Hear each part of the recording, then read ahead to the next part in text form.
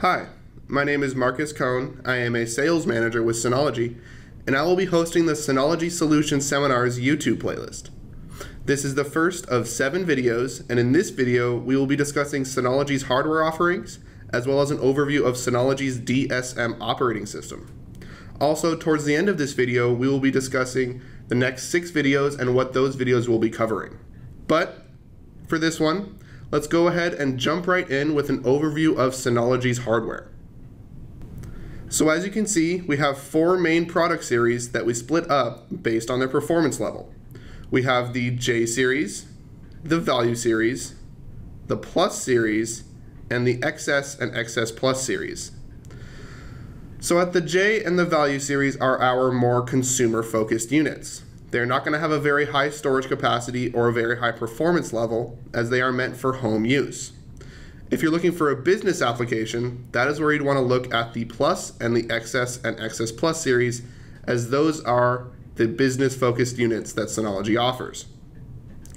These units can range anywhere from 2 to 180 bays, and at the top end can expand past 2 petabytes of raw storage.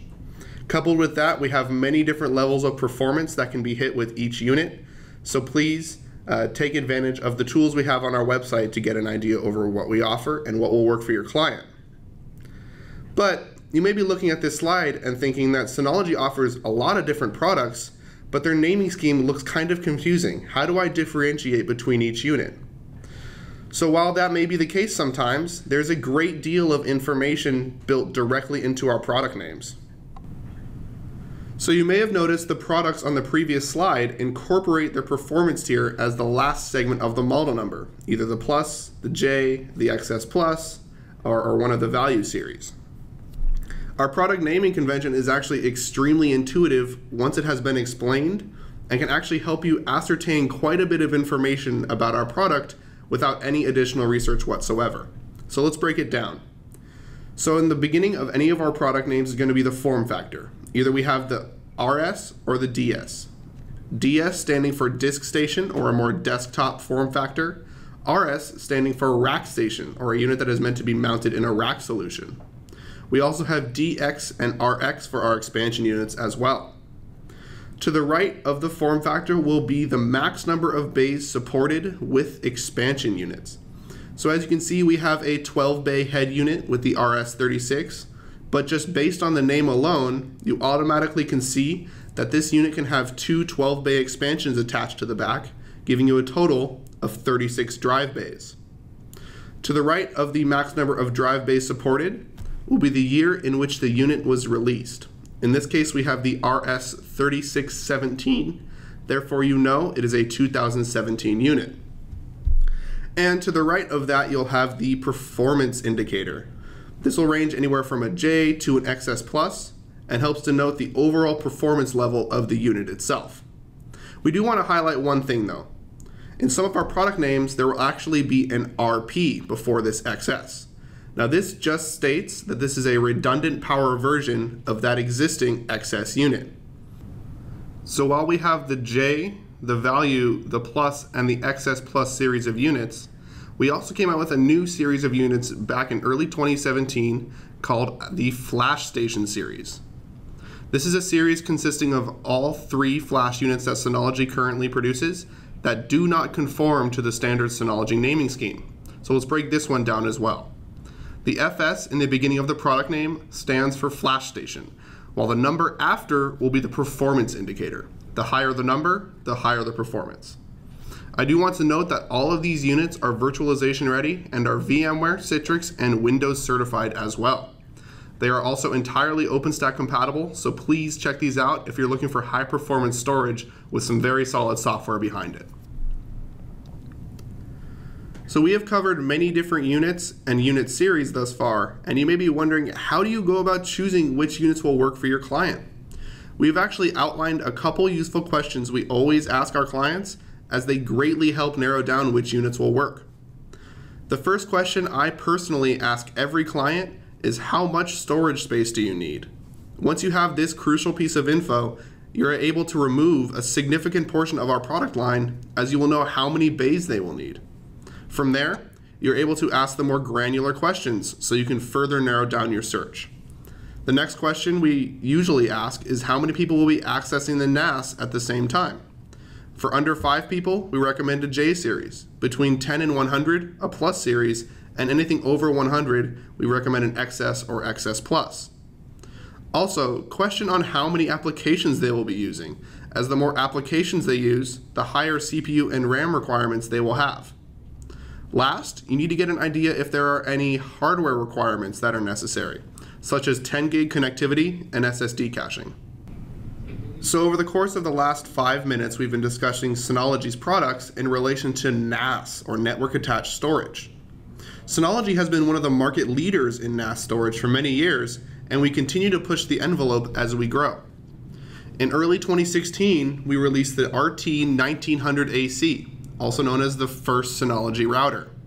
In February 2017, this last year, we released the RT2600AC to the public and got immediate positive reception. Small Net Builder ranked our new router the #1 for 2017, and CNET also chose the RT2600AC as their editor's choice for February 2017, as well as stating that this router was the best router any savvy user could ask for. We wanted to highlight these awards as we are a newcomer to the networking market, but are already making waves with our easy-to-use software and very user-intuitive interface.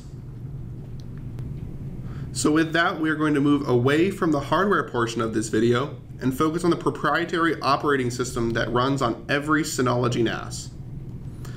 The operating system we produce is called DiskStation Manager, or DSM for short. This is a Linux-based OS that has a web-based GUI.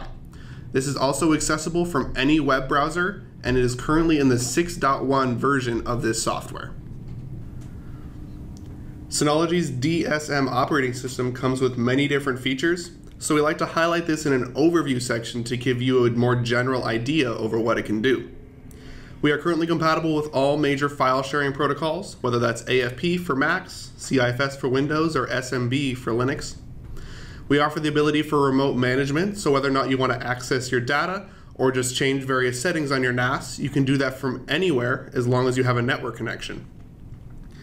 We offer the ability for backup and redundancy, whether or not that's backing up your NAS to an existing medium or backing up servers and workstations to your NAS itself.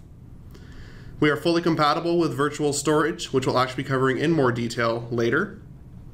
We have a full surveillance management suite that helps you easily manage and collect the data from those IP cameras. We offer many different productivity and collaboration tools, helping staff easily communicate and have easy access to data to become more productive. We have many different multimedia tools as well, helping you easily manage and stream those audio and video files. And we are always increasing our security and compliancy so you feel secure that your data is secure. So while Synology's DSM does come with many features built directly into it, we like the idea of being able to add additional functionality to your NAS through the installing of packages. Now you can think of this as essentially an app store for your NAS. We call it the Package Center. We have many different business and enterprise packages available, ranging from high availability to centralized management to VPN server to hyper backup. The list goes on and on. We also offer many different end user productivity and collaboration tools, ranging from Video Station to Audio Station to Synology Chat to Synology Calendar. And we also offer third-party packages. Now these packages have been developed for our platform by their respective development teams and range anywhere from Amazon Glacier to McAfee Antivirus to WordPress to Elephant Drive. So with that, we come to the end of this first video where we can highlight the schedule for the next 6 videos in this playlist. Each of the next videos will cover one of the topics listed here, as they are common scenarios for Synology products. We want to be able to provide you with as much information as possible if you are presented with one of these scenarios. So please sit tight as we have 6 more coming, and thank you so much for having me on this first video. Let's dive right into the second.